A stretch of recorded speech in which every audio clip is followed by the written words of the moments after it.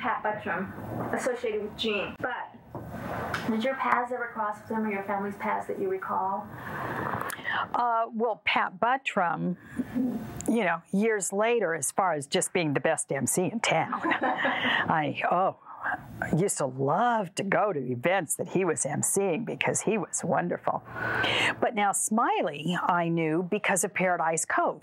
He had a trailer up on top of the mesa, up on the top level of Paradise Cove. And during the summer, he would go up there and he'd have a trailer full of kids. I always thought they were his kids, but now I find out he only adopted 2 kids. So the rest of them had to be friends of, you know, but there were kids all over the place. And Smiley would do this huge pancake breakfast for all of the kids that were visiting Paradise Cove. And so I remember going up there on a Saturday or Sunday morning, just time and again, and having pancakes that he'd made.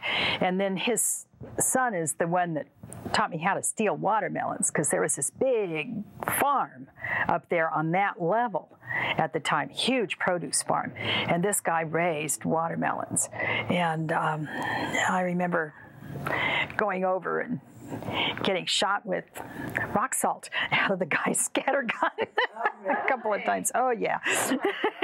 Well, I mean, he was a farmer that was, you know, raising this to sell, and here are these kids. And wow. Amazing. That's amazing. What was Smiley's personality like off screen? I thought he was great, you know, because, well, he was my host. Did he do all the crazy voices and things that he could do? Yeah, he would do some funny stuff and do the frog character and all. But mainly he was cooking and busy being dad and doing so. Well, I know that was, I mean, those were great pancakes. We had lots of fun doing that, and we did it, you know, several times, so that was fun. Now, what's your favorite Roy Rogers, Dale Evans movie? Do you have one? You know, it's terrible. My favorite one is Don't Fence Me In, because of Gabby's role. Oh, interesting. I mean, his doing Wildcat Kelly in that, again, it's one of those scenes that shows the art. He's lying in a coffin, he's dead, lying in this coffin, and in a prior scene, you know that he is allergic to lilies. And this lady comes and puts a whole bouquet of lilies on his chest. And the bad guys are there watching to make sure he's really dead. And so his nose is going, and he's trying to, you know, not sneeze. And it's just an incredible scene. But he really had a huge part in that whole movie. And I just love it. It's a great movie.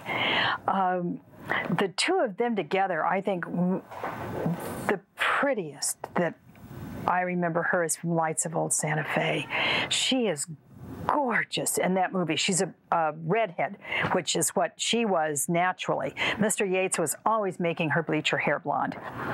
But boy, when she was a natural redhead, she was just gorgeous. And she is so beautiful in that film. Their duet in that film, too, is one of the prettiest songs that they ever sang together. So now let's talk about Gene Autry.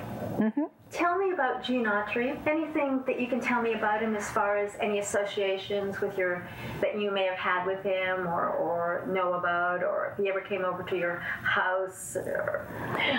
Well, I remember, as I said, you know, earlier, mainly being over at Lakeside Golf Course and all, and seeing him so many times over there.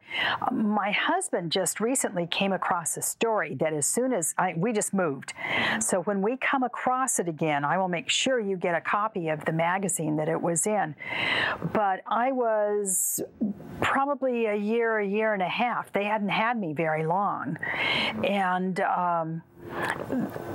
the article said, you know, what a cute, sweet little girl I was and everything, but that every time that Gene's name would be mentioned, I'd blow a raspberry or do a Bronx cheer.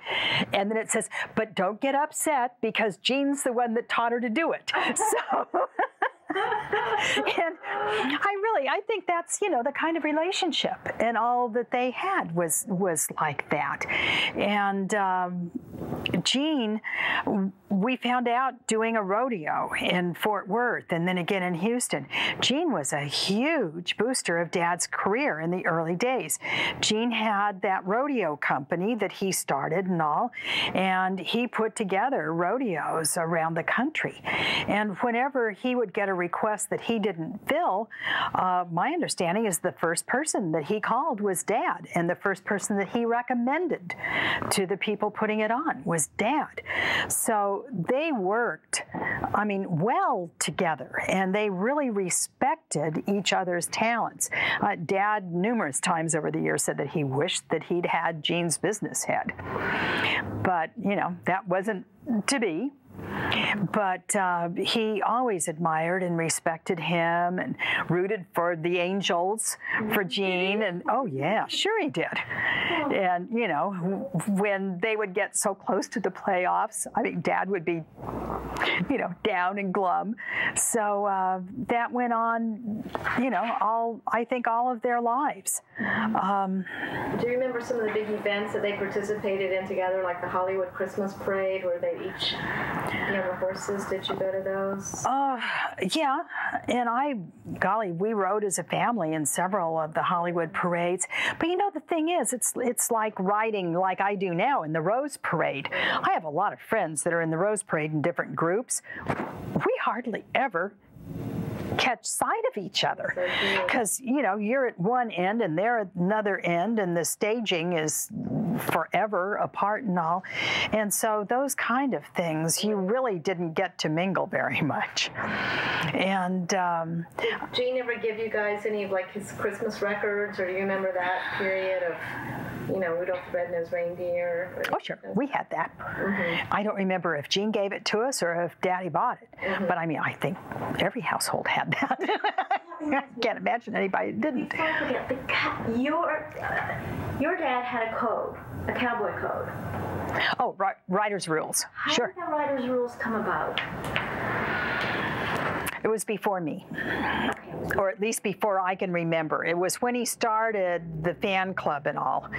And I have no idea, I would imagine, knowing Daddy, that he put it together rather than the president of the fan club or anything, because that was his type of thing. He liked, oh, sure. Yeah? Oh, sure. He was involved in all of it. Anything that had his name on it, he was involved in it. Is it true that he would bring home the toys that the different manufacturers would want his endorsement for you guys to play with to make sure that you liked them and they were good? And all? Not we guys. Dusty and Sandy. Dusty and Sandy were the toy test laboratory. Oh, okay. And anything that could survive them for, I forget if it was 2 or 3 weeks, if they hadn't busted it up, then Dad would let his name go on it, because they were just a demolition team. They were 2 very active little boys. And Now, what about the Dale Evans outfits, the little girl cowgirl outfits? Were you a test wearer of those, or were you too old at that point? Not really. I do know of a magazine article that has these fake chaps with Roy Rogers and triggers that I'm actually in. But I was the prissiest little girl. I remember at one point, and this is while Mommy was still alive, and Lee Green wasn't the photographer, it was my uncle, Mommy's brother, came over to photograph this, because I guess they figured if he was photographing it that I wouldn't put up such a fuss.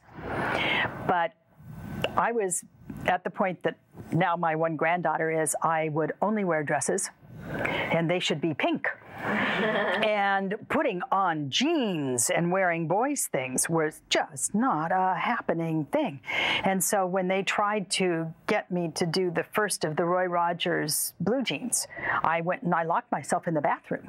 And I was tough. I can't imagine letting a 6-year-old get away with that, but... I'm surprised they didn't make a little pink cowgirl outfit.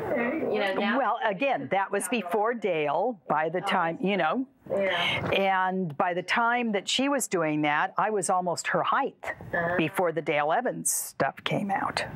Because I had my full height on my 10th birthday. Oh, my God. Yeah, I grew really quick and then never grew anymore. Wow.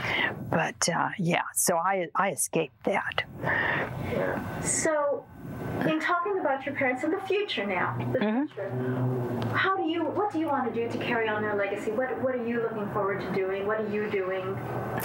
Well, I wrote a book called Cowboy Princess, Life with My Parents, because I wanted people to see more of them, not just the Roy and Dale that you saw on screen or in your home, but just the incredible people that they were, the musicians that they were.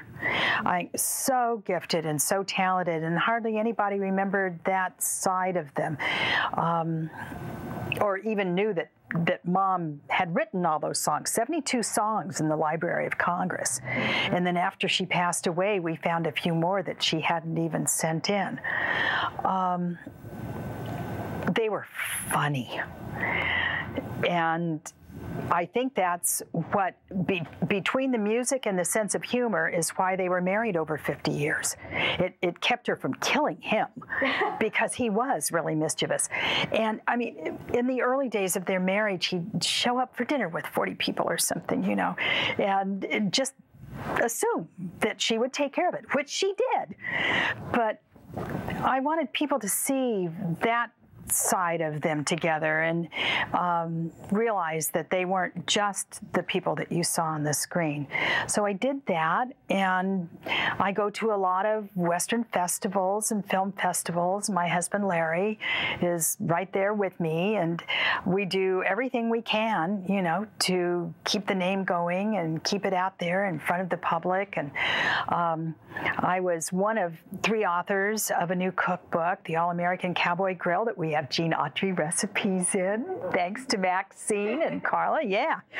And I just, the Western genre people are so wonderful. They are warm, they're supportive. We love going around the country and meeting new people and hearing the Roy and Dale stories about how they got to meet him just before he died, or they missed him by 5 minutes, or they met Mom once on a plane and she changed their outlook on life. And I don't know how many stories I've heard like that. And then now the adult policemen and firemen and ministers and teachers who, because they'd lost their dad, that dad was their surrogate father and the person that they looked up to. And it was because of him that they stayed on the straight and narrow and, you know, wanted to contribute and make something of their lives. And I never hear too many of those stories. I mean, to me, that's just so incredible that they've had that kind of an impact on 6 generations already. I mean, you know, they were in show business forever. And all over the country. Sure, everywhere. Well, and all over the world. Yeah. Shortly before Daddy passed away, I was in the museum. Dad was in the back room, and he was really tired. He didn't have much stamina then, and Larry was getting ready to take him home, and he came into the office and said, you know, bye, honey, I'm taking your dad back to the house. And this bus had just pulled up, and these people were coming in the door of the museum, and I'm listening to this language. And Larry says, what is it? I said, I don't know, but I think it's Russian.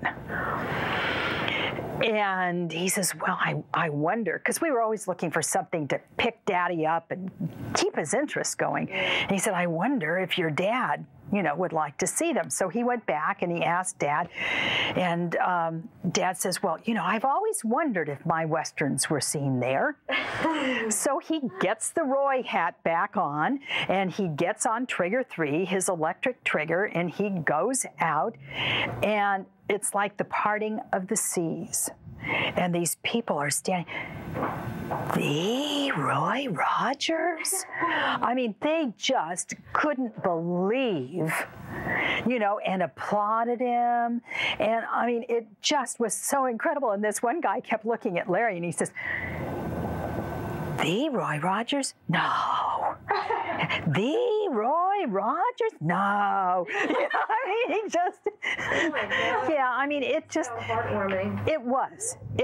And that museum, you know, the museum that Daddy put together, I mean, again, he loved Will Rogers. That's where Dad took his name from.